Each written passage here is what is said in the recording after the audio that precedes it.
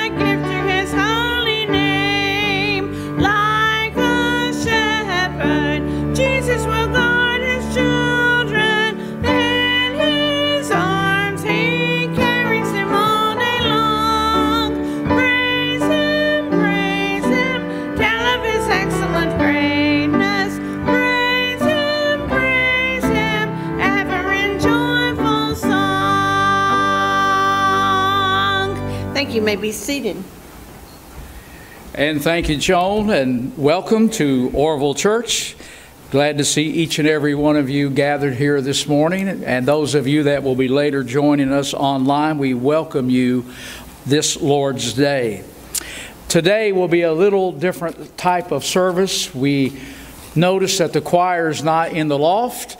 Here up on the platform, we've allowed them to have a little time off today and join you in the pew. And there's a reason for that. We are actually going to kind of streamline our worship services today because at the conclusion of our service, we're entering into a church conference for a time of discussion about a very important ministry opportunity that Orrville Baptist Church is prayerfully considering. So as we welcome you, let's bow together in prayer. And as you bow in prayer, I will tell you that we will be reading and looking together in just a moment at the text of Scripture that I will be preaching from. So you might want to be finding Acts chapter 9 and verse 31. Let's join together in prayer. As we bow together, we lift up our hearts to you, Father, in prayer and praise. As we know, the Scripture tells us that it's a great privilege to gather together in person. As you said, forsake not the assembling of yourselves together, but even more so as you see the day approaching. And Father, we know we are living in some very troublesome times and anxious moments not only in the life of our nation, but all around the world. And Lord Jesus, we thank you that you give us peace in the midst of trouble. And you told us not to be anxious for anything, but through prayer with thanksgiving, bring our petitions and requests before you. And so we do so this morning, Lord Jesus Christ, praying for our world, our nation, our community here, and our church. And Lord, we pray that you will fill us with yourself today as we welcome you to speak in us and to us and through us. And may this service and all that takes place in this service today bring honor and glory to your name and edify the church and reach out to those in the community that need Christ. And we pray that all in Jesus' name, that you would get the glory. And all God's people said, and amen. Well, look at your Bible and look at Acts chapter 9, because the verse that I'm reading to you this morning, as you follow along and I read, actually will segue into the two hymns from our hymnal that we'll be singing. See if you can pick up on the two things that are found in this passage of Scripture, that the two songs we're going to sing come right out of this verse. Here's the verse. Then the church throughout Judea, Galilee, and Samaria enjoyed a time of peace. It was strengthened and encouraged by the Holy Spirit. It grew in numbers, living in the fear of the Lord. Did you not find those two phrases that segue right into the two hymns that we're going to be singing today? Well, the two songs we're singing from our hymnal, you know it, and I know it, Revive Us Again. Now, the title of my message is Inside, Outside Church. Well, inside church has to do with reviving us and being strengthened. And there's nothing greater, I believe, that you can pray for in today's world than for revival. How in the world will we be strengthened in these troubled times? We as a church, you as an individual, I as an individual need to be revived again. So we're going to sing two verses of Revive Us Again. And then we're going to go right into the second part of that verse and sing Set My Soul on Fire. Now, what is it that we're going to be setting our soul on fire for? Well, you'll see that as we'll sing the first and second stanza. And then when that is concluded, I will come back and we'll go right into the message. So Joan, come and lead us as we think about how the church can be strengthened and how the church can have its soul set on fire for the purpose of the work of inside, outside church. Joan, you come. Hymn number 295, followed by 294. Let's stand as we sing, first and last.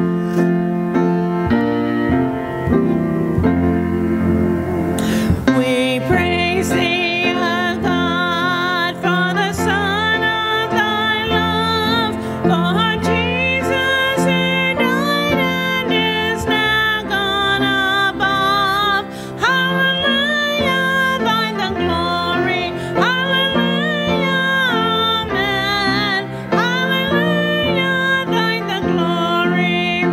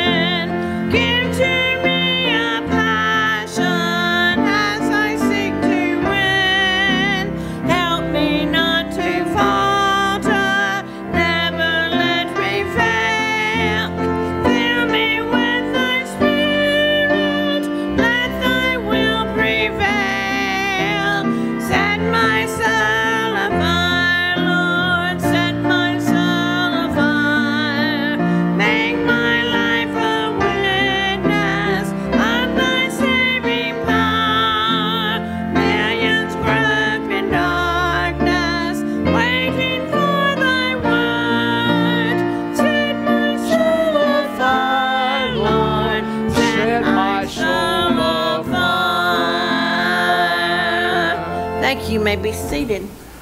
All right, let me tell you what happened as Joan and I met this past week.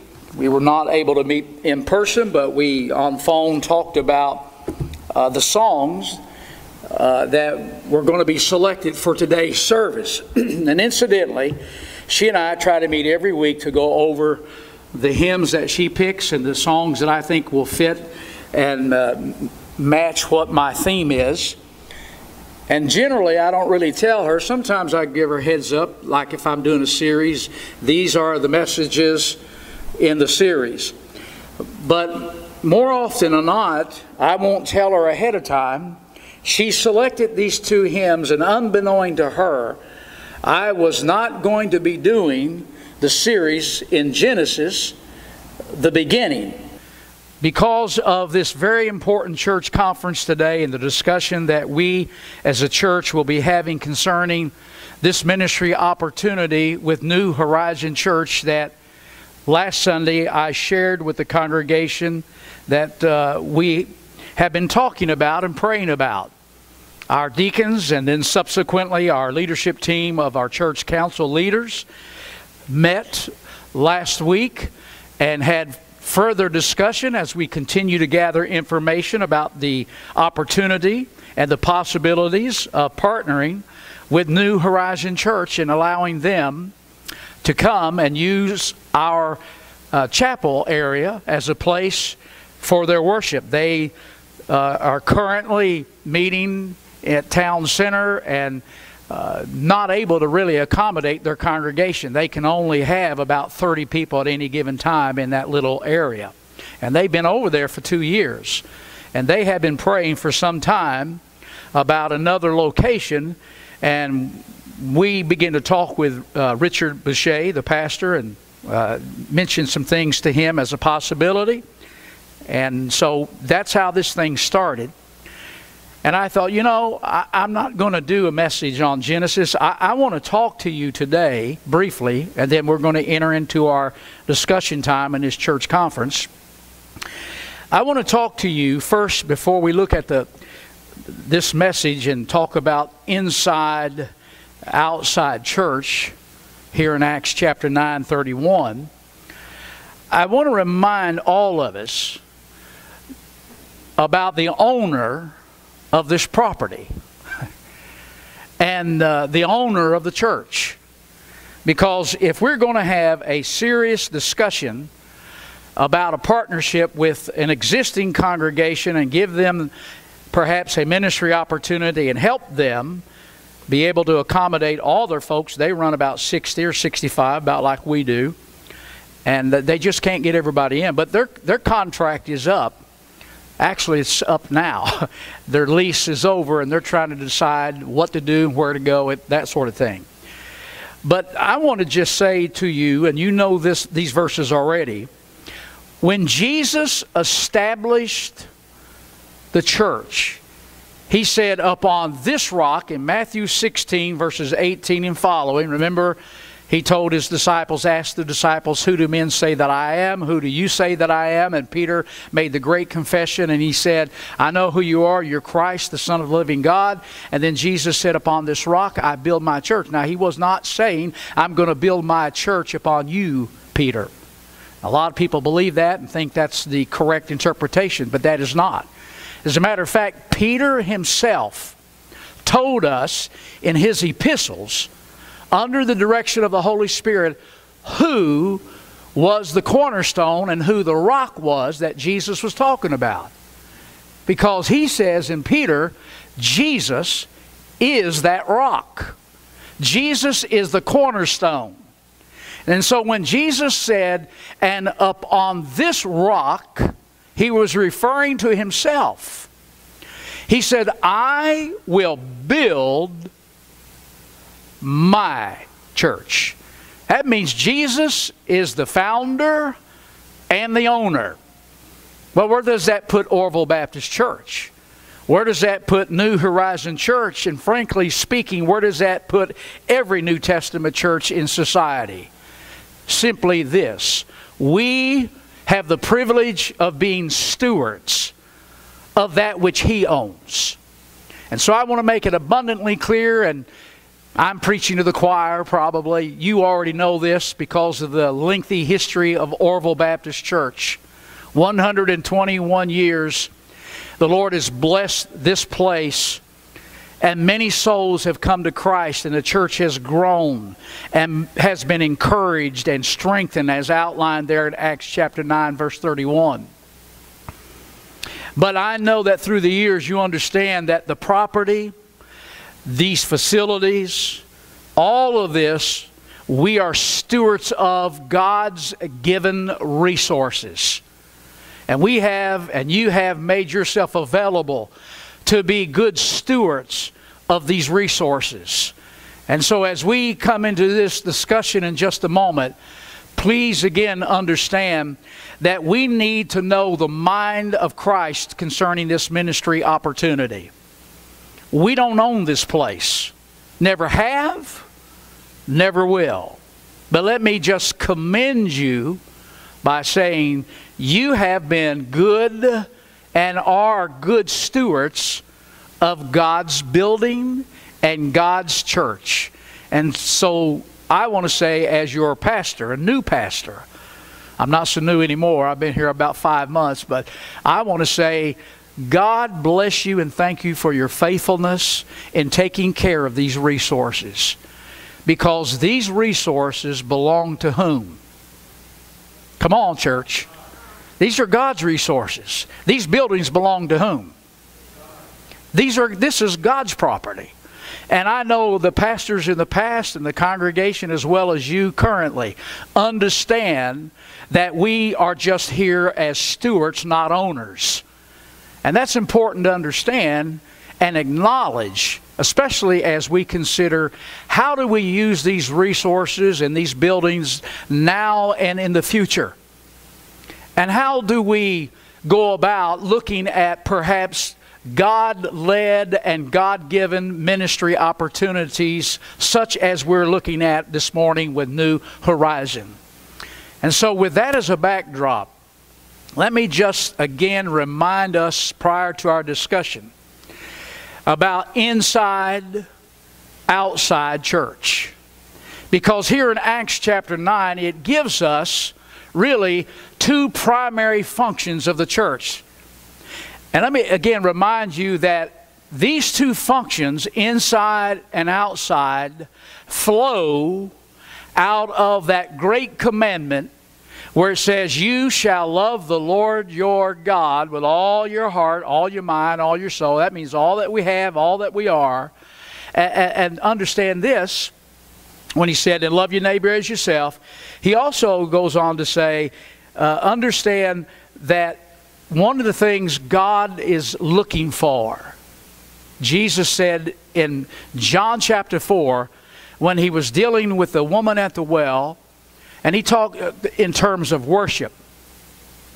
And the lady at the well said, well, our folks worship out here on this mountain.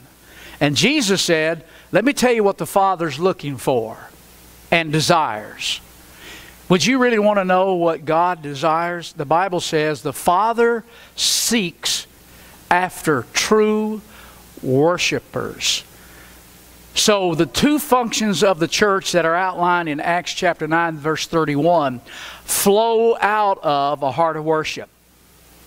Because you cannot truly be a true worshiper of God and not do these two functions. And so let's look at these two functions, and I'm going to be brief so that we can enter into our discussion time and hopefully get you out of here in ample time to have lunch. I know some of you probably got reservations, and we said if we have a church conference right after the sermon, and we typically get out around 11:30 or maybe 10 minutes beyond that, and going to a church conference, who knows how long that's going to be. People start wielding in their seats and passing out. We don't want that. So that's why we abbreviated things. And I hope you understand that and appreciate that. I do as a pastor, and I'll try not to be long-winded. I'll try to do like Elizabeth Taylor told her husband, I won't keep you long. No, I shouldn't have said that. Please forgive me, Lord. Inward here are two words I want you to write down, inside, outside. The first word, as we think about inward or inside the church, what is the word we're looking for? How do you strengthen and encourage the church? The word is edify, edification. Inside is edification. And what we try to do as a church, and this church has done through the years, is to learn to build up one another in the holy faith. Edification comes from that word edifice, meaning to build up. Let me give you a couple of verses you can jot down as we're looking at inside church. 1 Corinthians 3:9. You are God's building, the Scripture says. 1 Peter chapter 2, verse 5. I've already made reference to this. You are the living stones built together as a spiritual house. And of course, he said the chief cornerstone is Jesus. And so these verses, again, are references to the fact that we are described as an edifice, a building. There are many names given to the church: a building, a bride, the body of Christ. But for our purposes this morning, we're thinking about how do we build up? How do we become strengthened? How do we encourage one another? And so the inward edification has to do with growing. Say that word with me. Growing. Part of building up is you and I, in the strengthening, encouraging process, need to always be growing. And that's an inside job. And that's why we have Sunday school classes and various ministries in our church. That's why you have a pastor shepherding the sheep, teaching you. One of my primary responsibilities is what I'm doing this morning, teaching and feeding the flock. Why? Because I want you to grow. I don't want you to remain the same spiritually, do you? You need to grow up in Christ.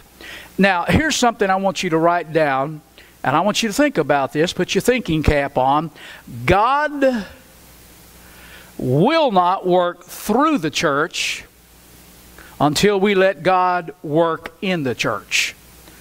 And that's why that song, Revive Us Again, is so important to sing and consider in these days especially. The devil does his very best to keep you and keep me from growing in the faith. Now, you understand that when you build a building like these buildings, there's some things that are critical in the success of a building.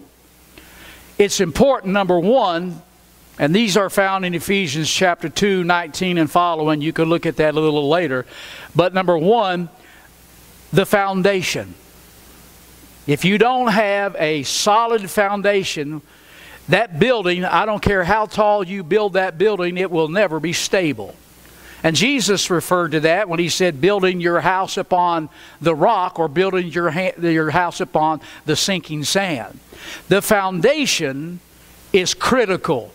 Now, who is and what is the foundation of Orrville Baptist Church? Now, you might think in terms, well, we poured a foundation on all these buildings and you have to dig deep.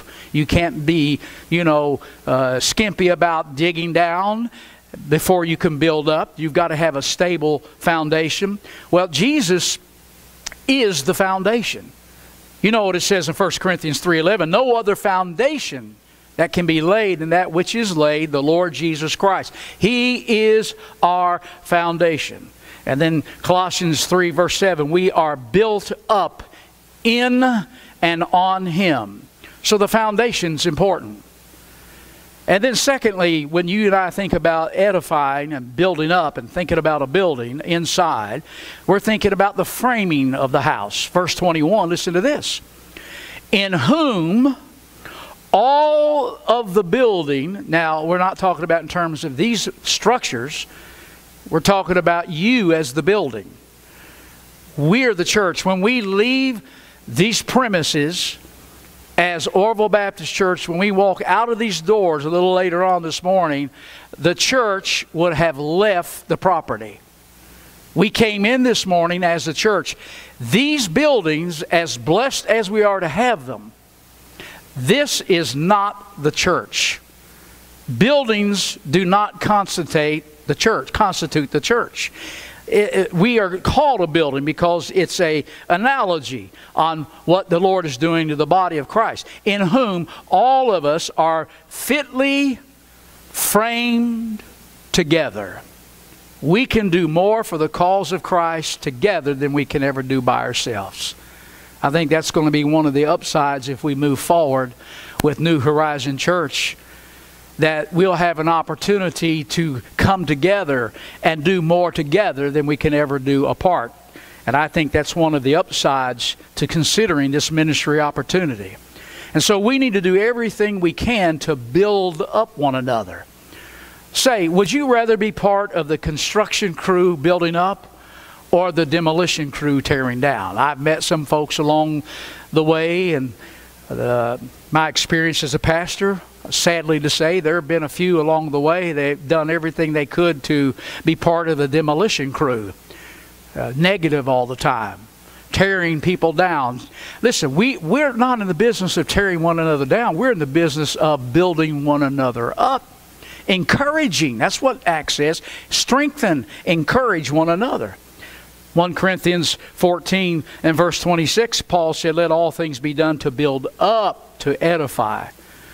Now, before we look lastly at this outside church, let me just quickly tell you some of the tools that the Lord has put into our possession to help us with the framing of the house. Tool number 1 is found in 1 Corinthians 13. The greatest tool in our box that the Lord has supplied us with is a word spelled L-O-V-E.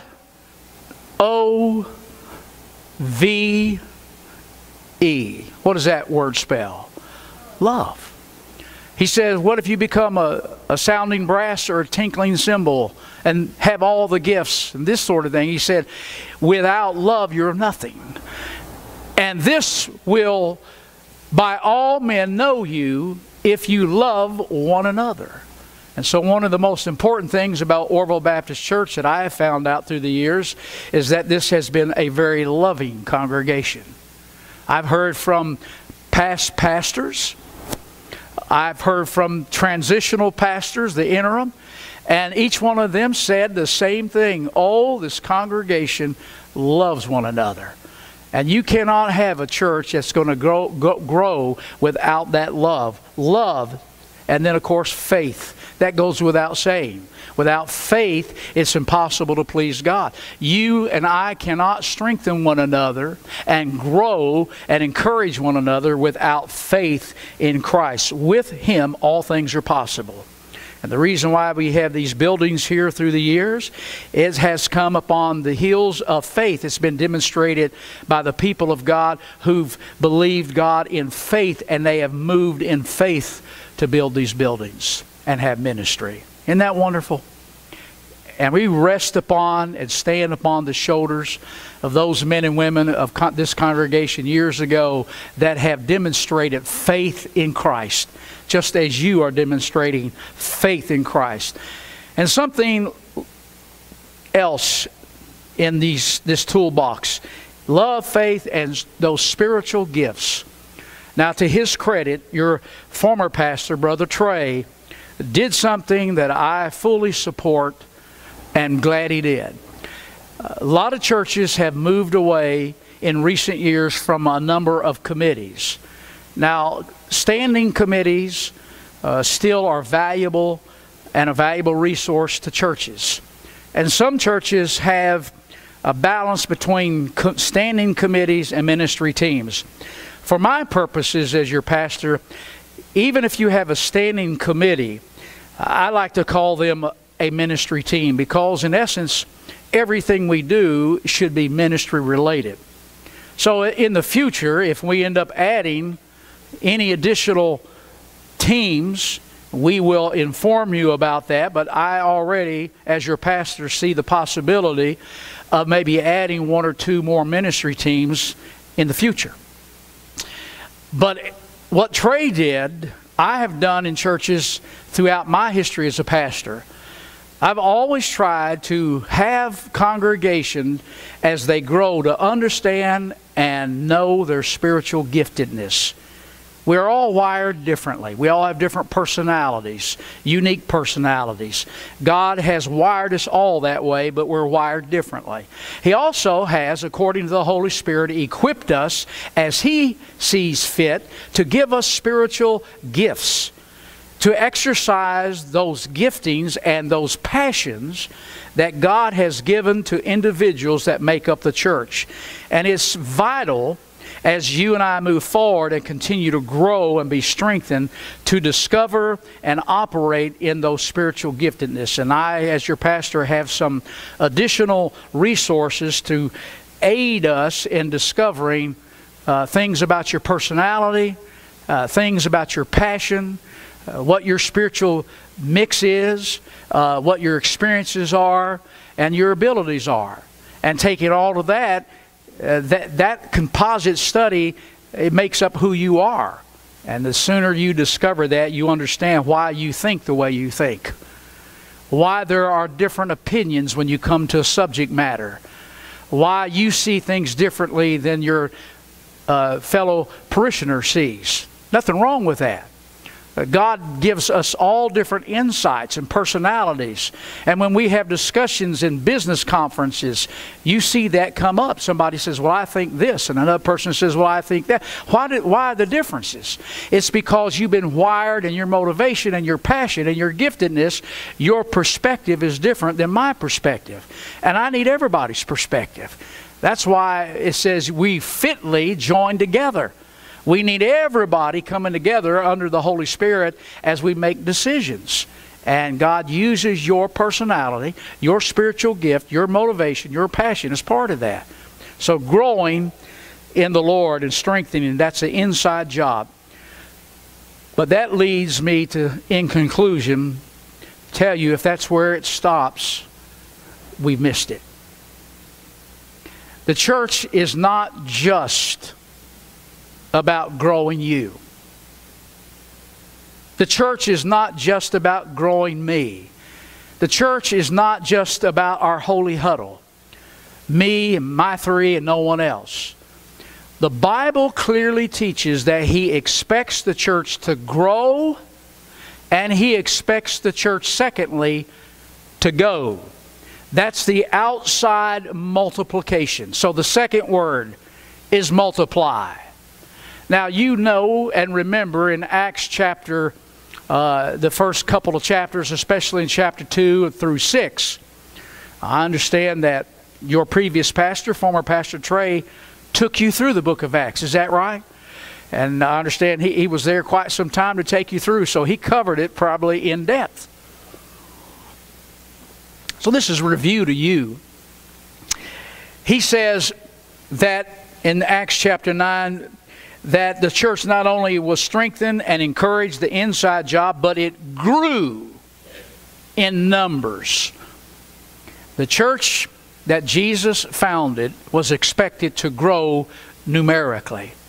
Now when you come to Acts chapter 2, it says, and there were added to the church 3,000 souls. Chapter 4 or 5, they were added 5,000 souls, and men and women and children. And then when you come to chapter 6 and going forward, the church no longer is mentioned in terms of adding. The church has since that day been multiplying. It says the members multiplied. The disciples were multiplying. The church, since the beginning of its inception to 2021 and in the future until Jesus comes, will always be exponentially multiplying. But in order for that to happen, we must not only be a growing church, we must be a going church. How do we do that? Well, this church has done this throughout our history.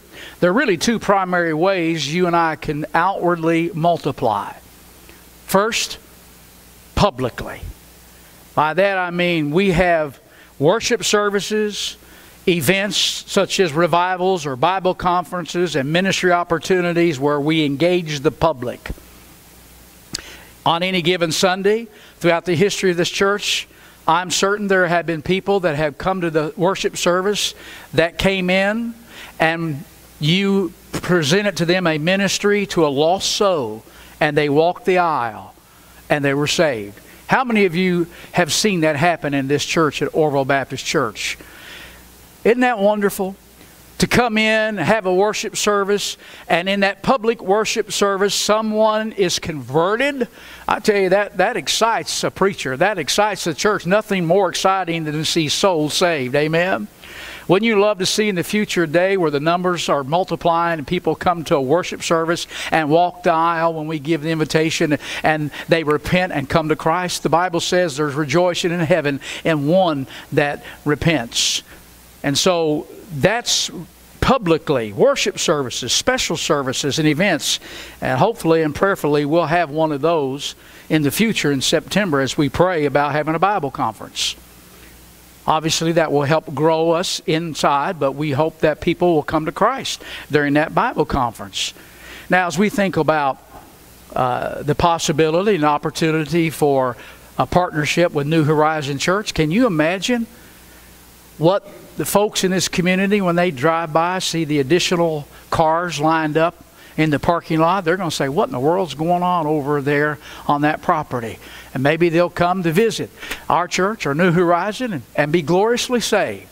So think about that. That's a partnership so that we can go and have ministry, public multiplying.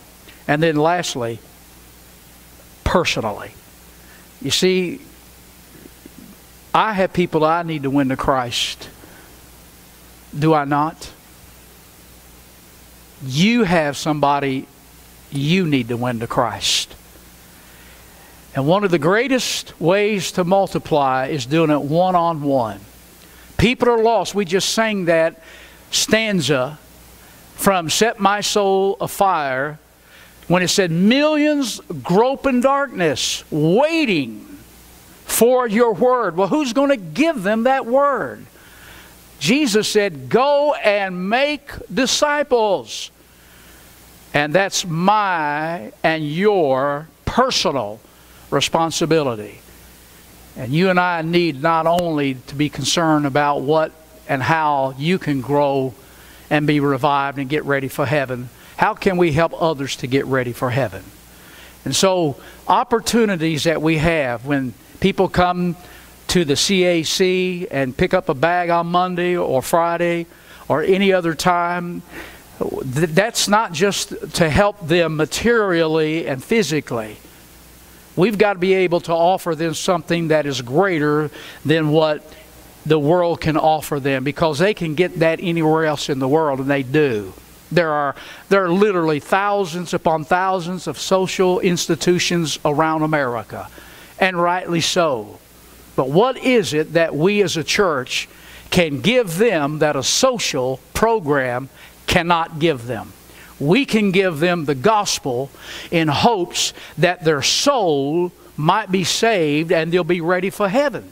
Because one day they're going to leave this world, and no matter how many handouts and what they've gotten in this world, if they leave without Christ, they go into a godless eternity, and no distribution that we have ever given them will matter as much as giving them an opportunity to respond to why Jesus came into this world to save them. Jesus said, I've come to seek them out, to seek and to save that which is lost. Do you believe people are still lost today? Do you believe that? Raise your hand if you do. I tell you, the dark world we live in is getting darker. And I see more and more the lostness of humanity, don't you?